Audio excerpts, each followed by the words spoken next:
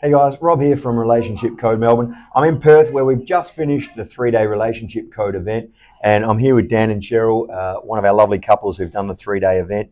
Guys, what brought you to the event? How were things going in the relationship before you got here? I suppose this was like a bit of a last-ditch effort. Yep. Not in a good place. No, that's right. Yeah. Not at all. And didn't want to take the time and the money to go through really long periods of counselling and trying to find the right person. And Yep. We have friends who have done the relationship code before. Yep.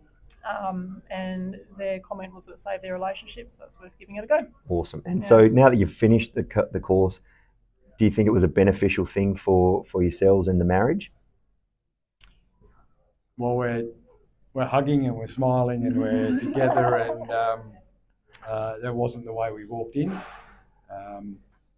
There was a lot of work to be done, but it's absolutely been worthwhile. Awesome. And a lot of work still to go, but at least some strategies and things to implement going forward. Absolutely. Yeah, awesome.